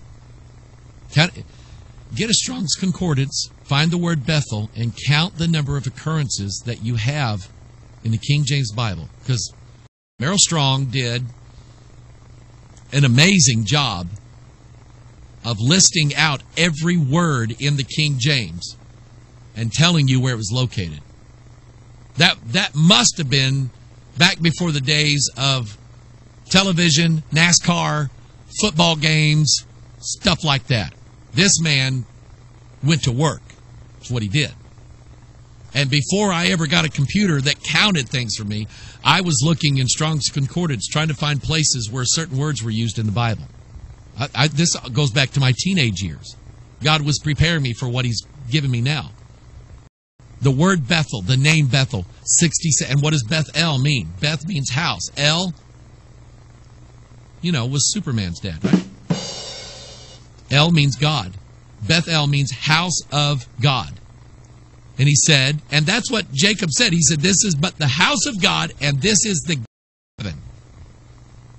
Why did Jacob say that? Why did he say these 33 words? What was it that he saw at that place? A ladder. He dreamed and dreamed, behold, a ladder set up on the earth, and the top of it reached to heaven. Behold, the angels of God ascending and descending on it. In John chapter 1, verse 51, Jesus saith unto him, verily, verily, I say unto you, hereafter ye shall see heaven open, and the angels of God ascending and descending upon who? the Son of Man. Oh, look at that. DNA is a ladder, isn't it? Do you know what it is? It's the Word of God. The gate of heaven is the Word of God. Jesus Christ, the Word became flesh and dwelt among us. The house of God is where the ladder is, where the angels are ascending and descending on both a ladder in the Old Testament and the Son of Man in the New Testament. Just like DNA.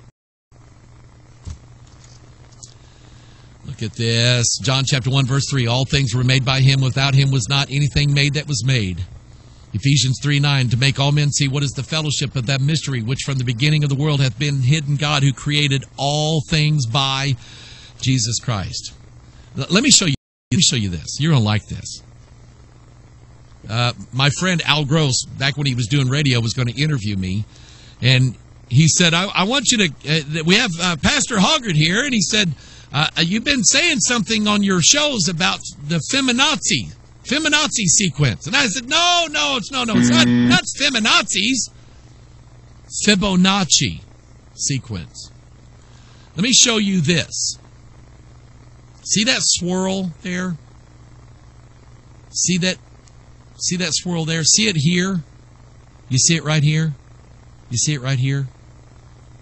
I want you to notice that every one of these are identical in that they exhibit a pattern that exists from the largest things in the universe, which is these galaxies, down to the smallest things in the universe, which is DNA. It's called various things. It's called phi or phi, the golden ratio, God's ratio, God's signature, and so on. The Italian mathematician Fibonacci came up with this pattern. You start with 1 and 0. 0 and 1. And when you add 0 to 1, you get 1. Now let's take this 1 and add the previous number. 1 plus 1 is 2. Now let's take this number 2 and add the previous number. 1 plus 2 is 3. 3 plus 2 is 5. 3 plus 5 is 8. 8 plus 5 is 13. So when we start the spiral here, it doesn't just twirl around like a screw. The threads on a screw are not a spiral in that they don't have the ratio of expansion. Here, this spiral expands as it goes outward. It gets bigger. And it gets bigger by an exact ratio. This 1, 1, 2, 3, 5, 8, 13. And I'll never forget it. I never made this connection. My daughter, Dad, what was you talking about on the Watchmen? I said, the Fibonacci pattern. She said, what is that? And I explained it to her. I said, it's 1, 1, 2, 3, 5, 8, 13. And I was talking and she said, that's 33. And I went, what? She said, didn't you know that? And I said, no, what? She said, if you add 1 plus 1 plus 2 plus 3 plus 5 plus 8 plus 13, you end up with 33. And I went, oh.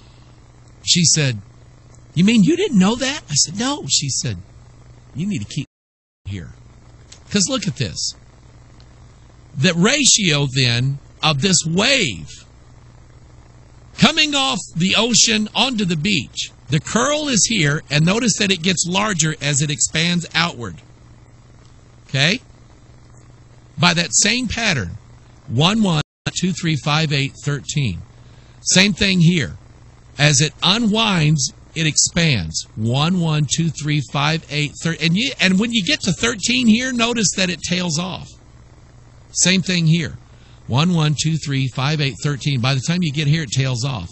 Notice this one. 1, 1, 2, 3, 5, 8, 13. And when it gets here, it tails off. Doesn't keep going. Ram's horn, same way. 1, 1, 2, 3, 5, 8, 13. Notice that the verse said, all things were made by him, who? Christ. And without him was not anything made that was. Jesus not only made it, but he put a number on it, showing his signature. And that number, when you add up the numbers as a ratio, 1, 1, 2, 3, 5, 8, 13, you get 33. 33 here, 33 here, 33 here, 33 here. Go, flush your toilet and see the swirl. Okay? It's 33. Man, I love this stuff. What does the number 3 mean? And with him they crucified 2 thieves, the one on his right hand, the other on his left. And the scripture was fulfilled which saith, and he was numbered with the transgressors. 3. And he was 33 years old. Wow. Here's the meaning of the number 3. As it applies to both Christ dying on the cross and the Antichrist. What is one of the names of the Antichrist? The man of sin. I want you to notice this. And God said, let the earth bring forth grass, the herb yielding seed, and the fruit tree yielding fruit after his kind, whose seed is in itself upon the earth. There's 27 words there exactly, which is 3 times 3 times 3. And the evening and the morning were the third day. And it all has to do with seed, right? So what does Eve, what is she looking at? She's looking at a fruit that has seed in it. DNA.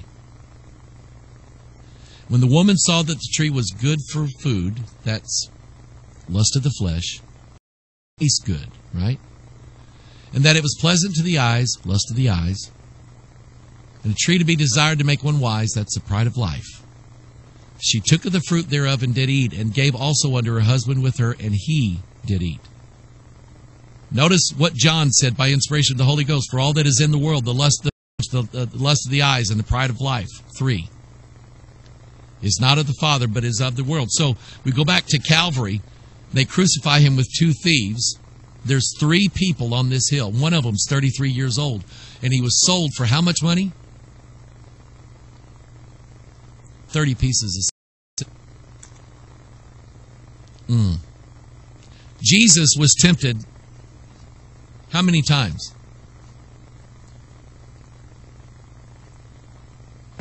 3 times. Yet he was without sin.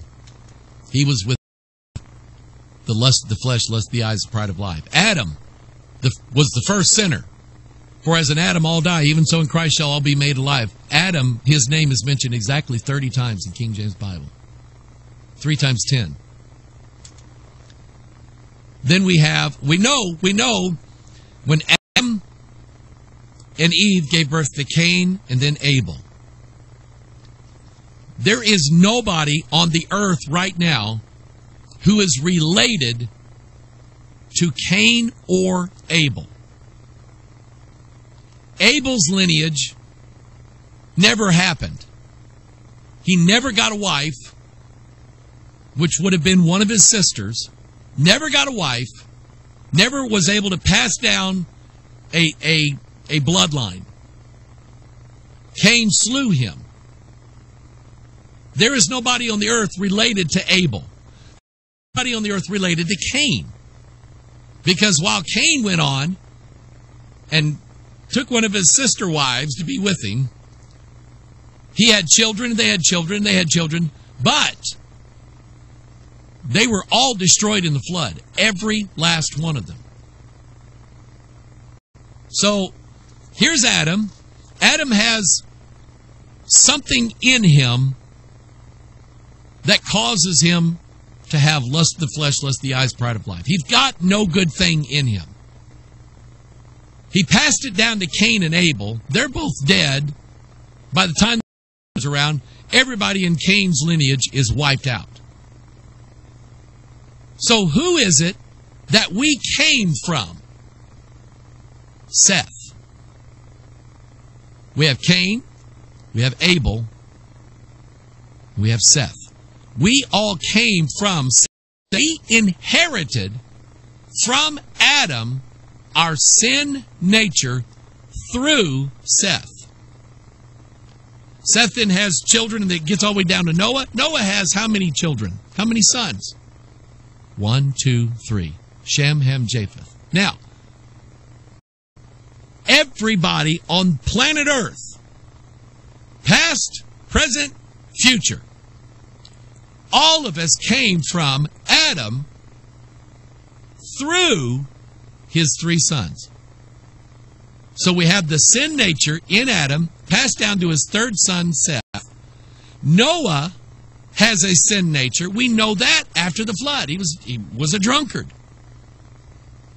Noah passed on his sinful nature to his 3 sons.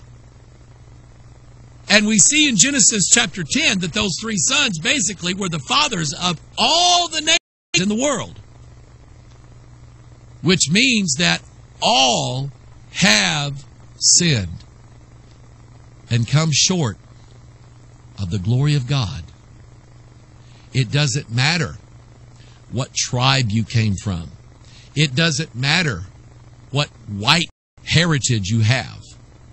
It doesn't matter if you can trace your bloodline back to British aristocracy.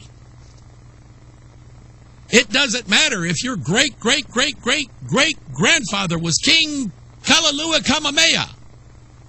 Doesn't matter. You received a sinful, wicked nature in you. And in that sense, the rich man is no different than the poor man. It's just that man has a lot more money to buy his sin with than the poor man does. Poor man's got to settle for a really cheap bottle of wine. Rich man can get drunk on champagne, $1,000 a bottle, and think nothing of it. Okay? Poor man can be a whoremonger, but because he ain't got no money, and he probably don't have good looks and probably doesn't have good hygiene either, he has to settle for whatever's left over at the bar at 2 o'clock in the morning. Rich man can be a whoremonger and pay these really nice-looking ladies $4,000 for the weekend. And what I'm telling you is, it doesn't matter. You people in Kenya, listen to me. You fight amongst tribes and clans and families. And this boy here is not allowed to marry this sweet young lady here because 100 years ago, her family put a curse on your family, and you swore that your sons would never have anything to do with their daughters. And beside that, their granddaddy stole 2 goats from our granddaddy 40 years ago, and we're not going to forgive them. And every time we see them, we want to kill them. And I'm just telling you, I love Kenya. I love what God has given us to minister with over there, but people, you got a sin nature just like everybody else does in this world. And you're in other tribes and in other families and other clans, obviously because you think you're better than they are, and I'm here to tell you, you're not. And neither am I. And I don't care what form racism comes in, whether it's a white man who hates the black people, or it's the black people who hate the white people. By the way, that's racism. Why do you hate so-and-so? Because he's white. That's racism. Or you're in this tribe and you hate the people over on that tribe. Why? Because they're a different tribe. Let me tell you something. God has concluded every single one of us as under sin. Period. And when we get to heaven, I'll show it to you. Turn to Revelation 7. When we get to heaven, God is not interested in what race you're from. Revelation 7. Verse 13, one of the elders answered, saying unto me, What are these which are arrayed in white robes, and whence come they? And I said unto him, Sir, thou knowest. And he said, These are they which came out of great tribulation, and have washed their robes, and made them white in the blood of the Lamb.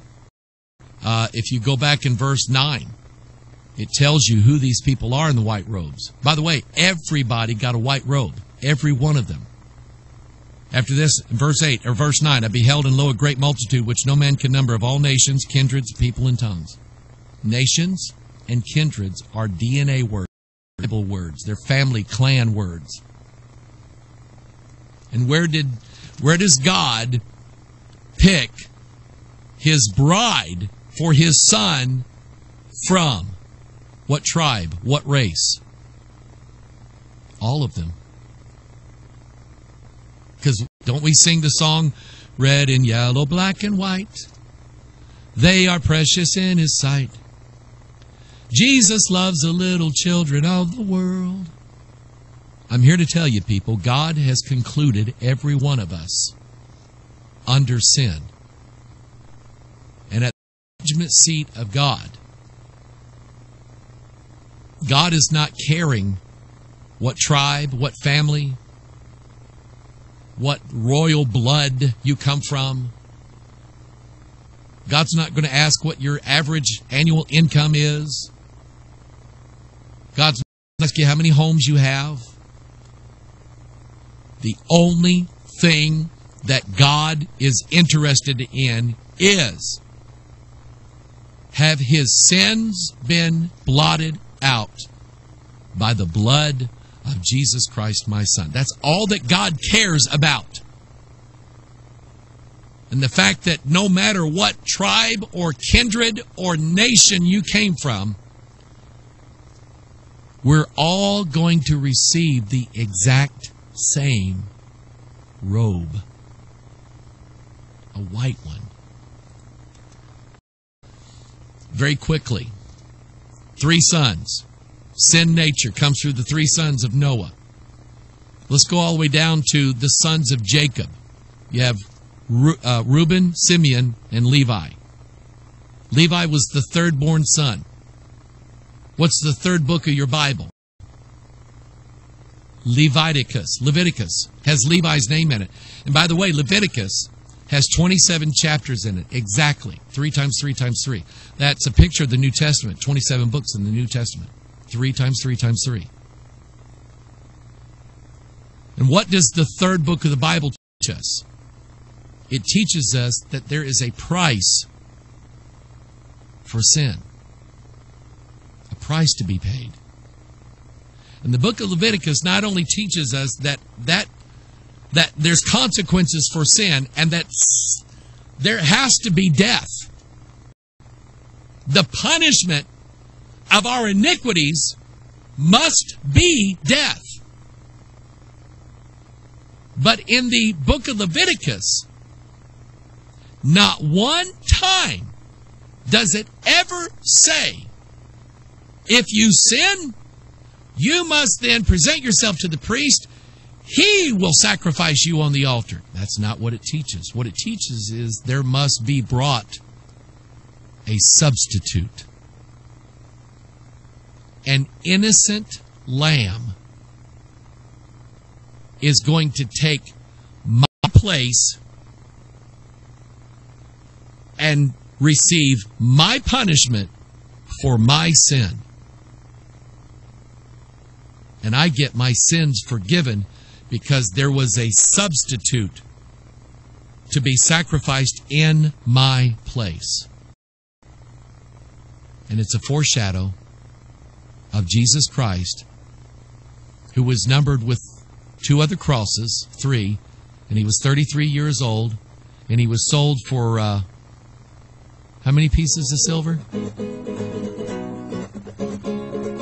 30 pieces of silver. Okay? That's your number 3. Okay? Now, when it pertains to the number 33 in the man of sin, or the Antichrist, it is because he is the man of sin. He's going to be what everybody in this world wants. Lust of the flesh, lust of the eyes, pride of life. And again, I don't believe that the Illuminati soldiers are going to put assault rifles to everybody's head and say, take the mark of the beast or we'll blow your brains out. I think it's going to be just as voluntary as Eve taking that fruit down off that tree and taking a bite of it. Nobody made her. The devil didn't hold a gun to her and say, you eat this! That's not what she was going to do. She did it on her own. Thursday, I might have some new things on genetic modification. Okay? We'll see. We'll see what happens Thursday. Tomorrow, if it works out, I'll be able to record a Bible study and a Watchman broadcast. All right? Pray that my health gets better. Pray for my aches and pains. Pray for our ministry. Pray for Kenya. Remember, you're the reason why we do what we do here. We love you. Okay? Send me your emails. I don't know that I can answer all of them or see all of them. But if you send me something, try to get my attention. Try to talk about it on a piano. All right? I love you. God bless you. We'll see you.